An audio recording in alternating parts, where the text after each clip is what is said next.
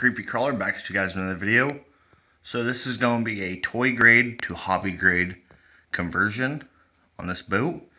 So just like always, let's hop right into it. So this is it. This is a New Bright. I think it's a Mastercraft Star. But I have not found any quite yet. I've been kind of looking them up, trying to figure out what year this thing was made. But if you guys see, from the back of the boat all the way up to the front, we equal out to about 32 inches long, which is crazy for a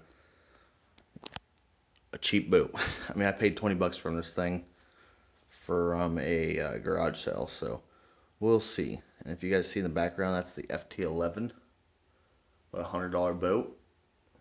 This thing absolutely dwarfs it. And when I say dwarf, I mean this thing is a monster.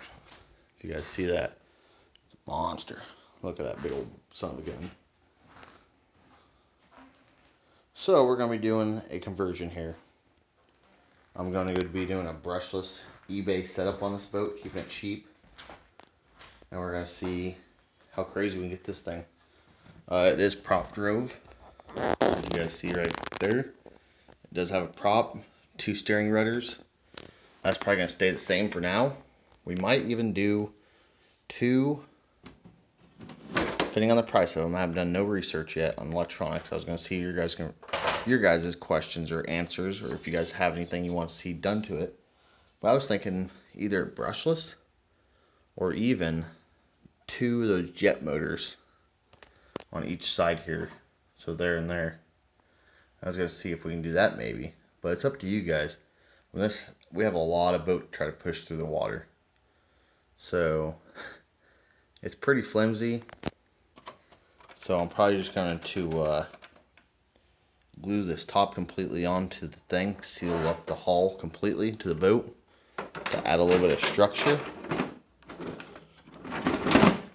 Because if you guys see, it fits pretty good on there. I was thinking about just E6000 that whole entire thing on, or even 100% silicone. But that's the boat, and we're going to see what we can do. So if you guys want to smash that like button, we'll go from there. And thanks, and have a great day.